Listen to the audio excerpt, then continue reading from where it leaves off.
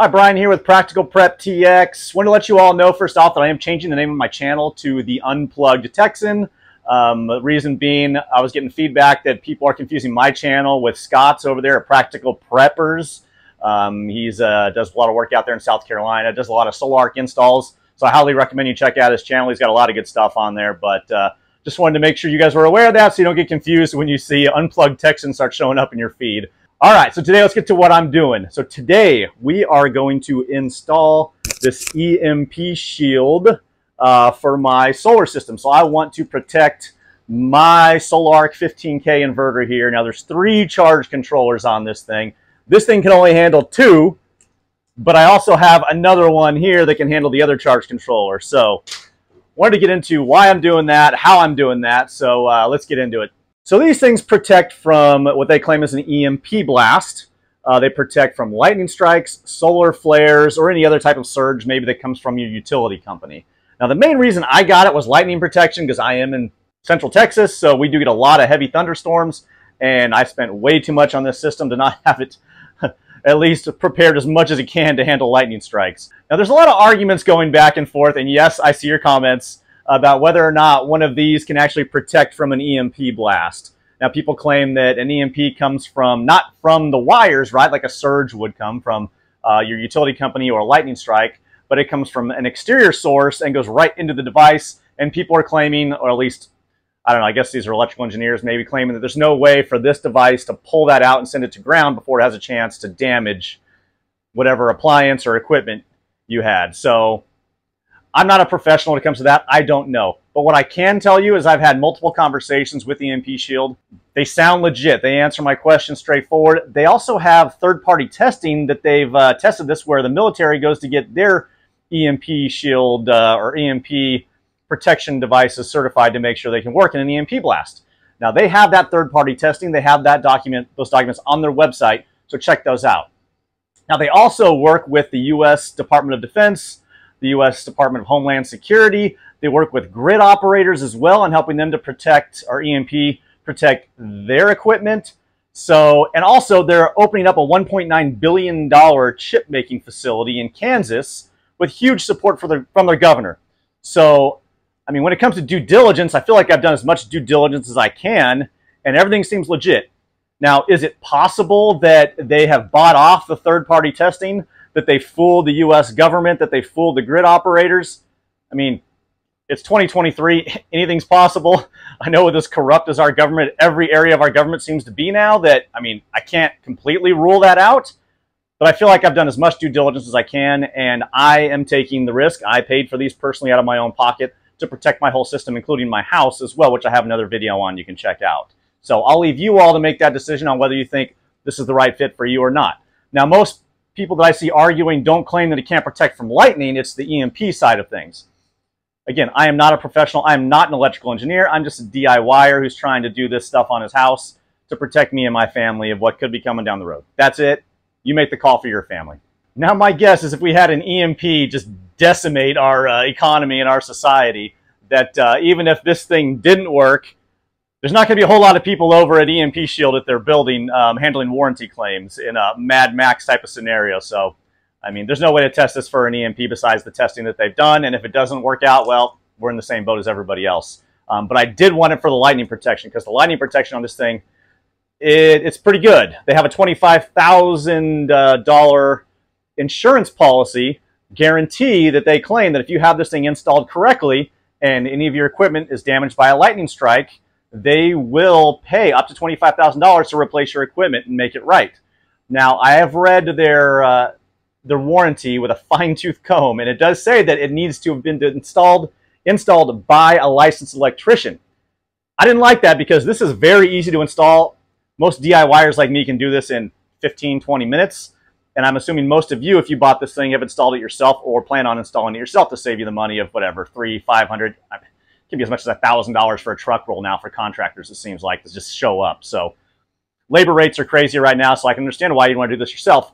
But this is electricity. You're dealing with 240 volts if you're putting it in your home panel, so be careful. I don't recommend you installing this. I recommend a licensed electrician. So there. So I did give EMP Shield a call. And I wanted to talk about their warranty. I wanted to talk about, has anybody claimed this insurance policy? And they have told me, yes, they have people who have made a claim that things have been damaged by lightning. Not a lot, but they are investigating those, and they will make it right, what they say. Now, they say when a lightning strike hits this, they have actually boxes that have just been completely just broken. Like, not broken, but actually the pressure broke it open completely. And they said, well, they've got some of those sitting on their desk. They're working with those people. They will replace them if they're struck by lightning, because they do die a hero, basically. So if a lightning strike hits your house, this thing will suck all that energy out, send it to ground, but it dies in the process. They will replace that at $50 flat fee if you send it back to them that it was damaged by lightning. So that's pretty good. I like that. But that lightning guarantee with the caveat that it has to be installed by a licensed electrician, I pushed them on that and said, hey, everyone's DIYing this thing, as far as I can tell. Again, it is dangerous. You're working with electricity. So, but for those of you who do DIY this thing and install it, I asked EMP Shield, hey, how is this warranty any good if 90% of these things are being installed by DIYers? And they said, well, what you can do is if you install it yourself, make a video or take really good pictures so they can see all the wires being connected. They can see the green lights on this thing being on, saying it's working properly, and send that to them.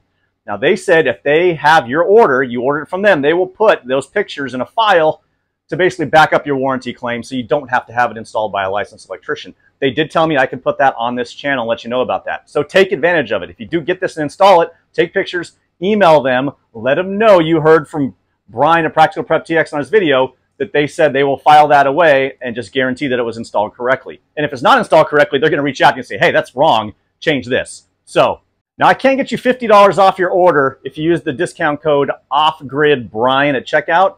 They'll knock $50 off this thing, and I'll leave a link in the description on that as well. I'll also leave links in the descriptions to the exact models I am using for the EMP Shield to protect my inverter. Now, my inverter runs on a max of 500 volts from each of the charge controllers. That's the max. Now, I'm actually running about 409 under optimal perfect conditions. So this is bigger than that, so that's ideal. Make sure when you buy yours, check the max voltage rating for your charge controllers and make sure you get an EMP Shield that's sized up to that amount at least or bigger, or you risk damaging things. And you're going to need to protect each charge controller in your system. Now, EMP Shield doesn't make one to cover the 3 I have in my Sol-Ark 15K. Or if you use the EG4 18K PV inverter, it also has 3 charge controllers. And actually, I'll be making a video on that. I am getting one of those inverters that will probably be here in a couple weeks, and I'll start making videos on that and compare it directly to what I see, how good the Sol-Ark 15K is. So I had to buy 2 EMP Shields, one that will connect to 2 of my charge controllers and one to connect to the other one. So if you get the EMP Shield that you can connect basically to 2 of your charge controllers, you'll have 2 blacks, which are 2 negatives, 2 reds, which are 2 positives, and 1 ground. And you'll also see that the reds are separated. They have a little stripe. Not sure if you can see that stripe on that one there. But that stripe goes with the black wire that also has the stripe. Not sure if you can see that, but I'll get as close as I can to the camera. So that's how you can identify which ones go to the charge controller. So you'll plug in basically the red positive into, say, your first charge controller. Charge controller 1, you'll plug in the solid black wire to the negative portion, or the negative part of your solar charge controller, to that. Basically, it's the first one. For me, it's number 1, I call it. And then you have the ground that works, basically, that's only 1 ground. It works for all 3. You'll need to ground that to wherever you have a ground, whether that's inside your panel. I do have one inside my Sol-Ark here. I also have one in the gutter below my Sol-Ark, where that's going to be the easiest place for me to install this thing, so I will do it there. And here's the other EMP Shield that actually just hooks up to my other charge controller, the third one. Again, there's just 1 red, 1 black, 1 positive, 1 negative, and 1 ground. It's a very, actually simple install. Now, they do have these for your house, which I have another video on, and in the house, it's going to have basically a black, a white for neutral, right, and then your ground. So very similar. Again, these things install in like 15, 20 minutes. I mean, if you don't know what you're doing, again, don't do it. Leave this to a licensed electrician. Don't get yourself killed. So first things first, don't work inside a live panel, or like my Sol-Ark here would be alive. Make sure you shut off power. I have a disconnect over here in the corner that I can literally turn off the power that goes, that's basically my backup from the meter to my panel, which hots up these legs right here, the ones on the very right you see of the screen. And then I'm also going to shut off the inverter. I'm also going to shut off my solar arrays. Now, I've got DC isolator switches on all of them. I'm going to shut all of those off. And I'm also going to turn the breakers off to my battery bank. So I've got literally nothing coming into this thing when I'm working on it. The last thing I want is live electricity and trying to be working on that. Not a good thing. And I am not a licensed electrician. Maybe licensed electricians can work on this stuff live. I ain't gonna chance it. And I recommend you don't either. All right, so on the Sol-Ark 15K, I am lucky because each of my charge controllers, and there's actually 3 charge controllers total, and each of them have basically 4 tabs. 1, 2, 3, 4. That's all. The first one, it's probably hard to see in there, but it says PV1 positive. The 2 positive cables are on the left, and PV1 negative, and the 2 are on the right. And you can see my solar array only has 1 in each. So I've got 1 positive and 1 negative. So I've got 2 open spots on this charge controller, 1 for a positive, 1 for a negative. So I can take my wire, my positive and negative wire from my EMP Shield and connect it right into those, which makes my install easy.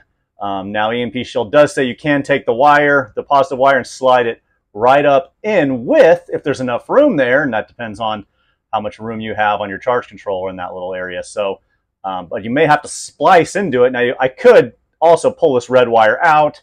I could basically splice into it using some insulated connectors and then make a 3-way and then attach it back into the charge controller. So it really depends on what kind of charge controller you have, whether you need to splice into it or try to smash the wire into the one spot in the Sol-Ark 15K. Like I said, it's very easy for me. I can just slide into the open spot on each charge controller and then run the ground, which I am going to run the ground into the gutter. Down here I've got a big ground lug here that I'm going to slide them right onto, and then it's a done deal in this thing. So very easy install, so let's get into it. So for the first 2 charge controllers here, I am going to use this EMP Shield, which allows me to connect 2, remember, because I have two reds, 2 blacks, basically 2 positive, 2 negatives, and 1 ground. So this ground wire, I'm just going to run it over here to that ground lug way on that side over there. And then the positive and negative wires, I'm going to run right through one of these. I'm not sure which conduit yet, whichever one has the most space. And then just slide the red right into the first one right there and the black right into the black. And then on the next set, I'm going to put the black that has the stripe on it and the red that has a stripe on it into the open ones on the second charge controller. And then I've got the third charge controller for these 4, or not the third, I'm sorry, the second EMP Shield for the third charge controller that'll be a single one on its own. And I'm also going to put that down here in this gutter because I've got a ton of room in this gutter, obviously, so that's the easiest way for me to do it. So here we go. So I had to strip all of the wires. They're all 10 gauge wires, so I stripped them all, and now they are ready to slide up in and go into the charge controllers and to the ground. So I am just going to set both the EMP shields here for the 2 charge controllers for this one and 1 charge controller for this one. And first thing I'm going to do is connect the grounds of the 2 green wires right here. Let me grab them. These 2 greens and put them right on my ground lug there, and that goes back to the grounding bar for my whole house. That's only about 15 feet from here.